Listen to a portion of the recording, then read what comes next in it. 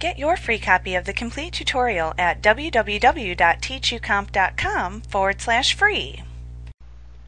As you create the appropriate joins between the tables in your database using the Relationships window, you will need to set the properties of the table joins to ensure that they're set up as you would like.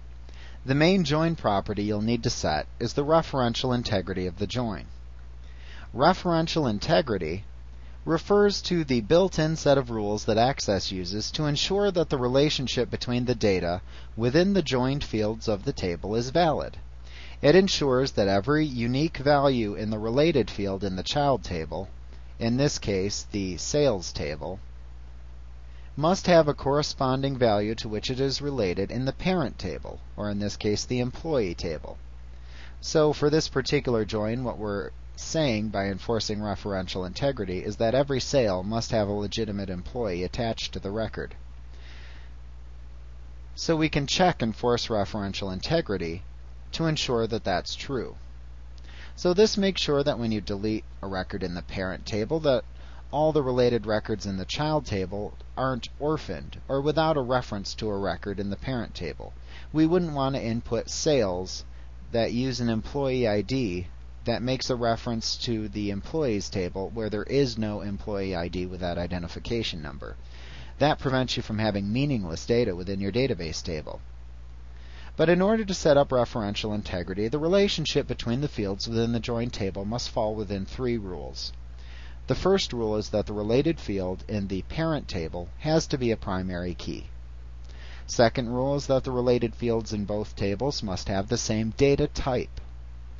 That means number to number or auto number to number, text to text, date time to date time, and so on. Also, both tables must belong to the same database.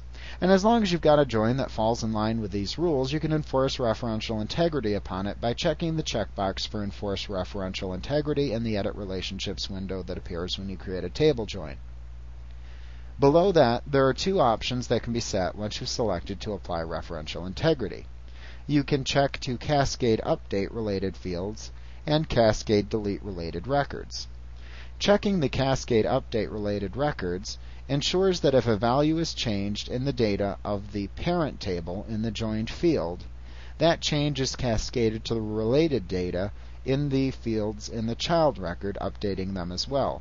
So for example, if you changed an employee's ID from employee number 1 to employee number 100, you would want the sales for that employee to also change from 1 to 100. Checking cascade delete related records ensures that if you delete a record in the parent table, all of related records in the child table will also be deleted as well. So once again, if you had deleted employee number 1, would you also want it to delete all the sales for employee number 1? Once again, that prevents data that has no reference in the parent table. Now once you've checked any or all of the options that you wish, click OK to set the relationship.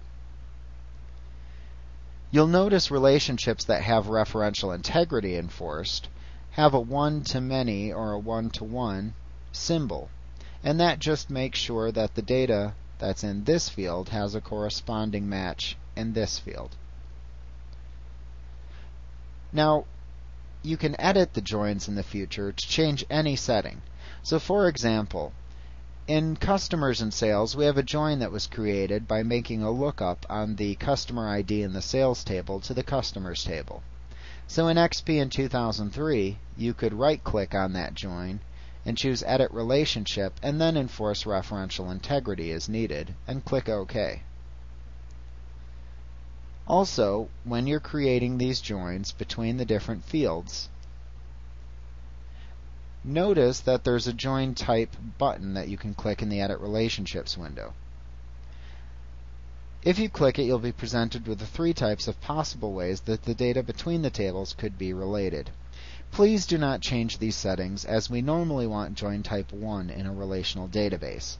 Typically, changing join types is an activity performed by a query when using database tables that do not have referential integrity settings enforced. It would be highly unusual and not generally recommended to change the settings in this window, as this permanently alters the way that the data between the two fields would be related.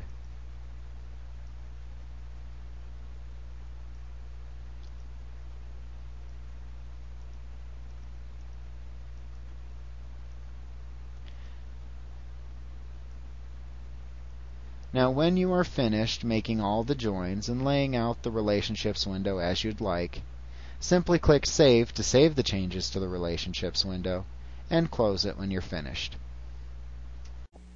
Like what you see? Pick up your free copy of the complete tutorial at www.teachucomp.com/free.